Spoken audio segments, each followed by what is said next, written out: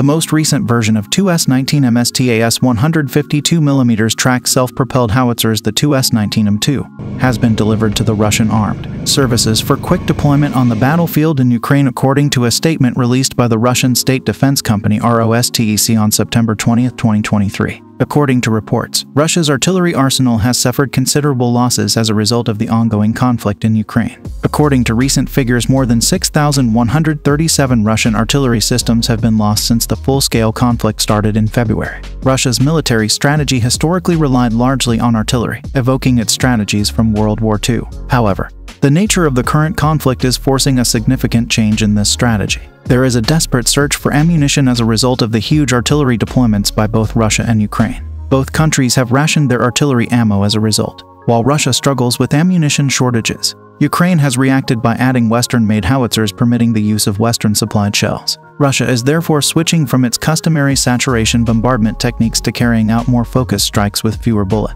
This tactical change indicates a dual narrative. On the one hand, it emphasizes how difficult it is for Russia to maintain its artillery barrage due to ammunition shortages. On the other hand, it suggests that Russian artillery fire may become more accurate and effective, which would provide further difficulties for Ukrainian forces. Modern artillery howitzers like the 2S19M2 self-propelled howitzer, also referred to as the MSTA-S, are produced by the Russian defense industry. It is an updated version of the 2S19 and has been in use since the early 1990s. The 152.4mm 2A65 howitzer serves as this howitzer's main weapon, and a supplementary 12.7mm anti-aircraft machine gun is installed on the turret roof. This machine gun protects against both infantry and aerial attacks. There is a wide variety of ammunition that the 2S19M2 can fire. This comprises high explosive, illuminating, smoke-producing, and even Krasnopol-style laser-guided projectiles.